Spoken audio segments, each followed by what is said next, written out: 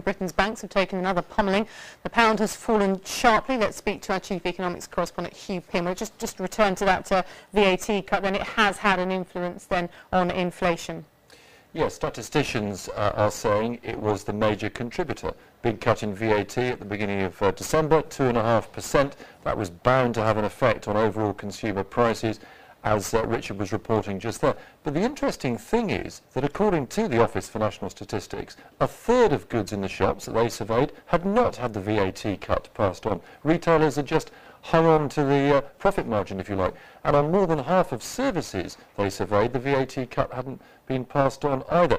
So that's an interesting reflection of the fact that, the government can cut VAT, but it doesn't always get passed on. Of course, it may have been passed on by now, late January, and that may feed through to inflation next time round. So some shoppers out there will not have experienced the benefits of that cut. Right. Now, banks haven't had much of a benefit. If we had Blue Monday yesterday, it's certainly Bloodbath Tuesday for some of them today.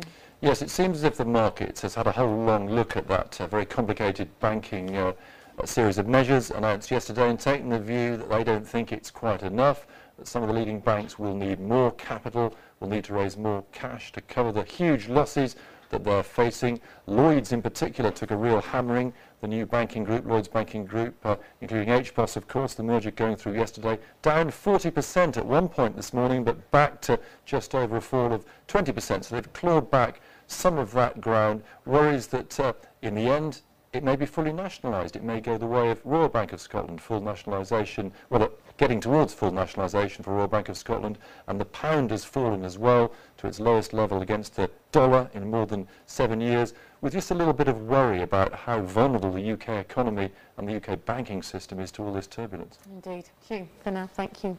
Well, your personal rate of inflation depends on how you spend your money, and it may not match the official rate. You can use our online calculator to get an accurate picture of how inflation affects you. As you can see, it's on the address on your screen now.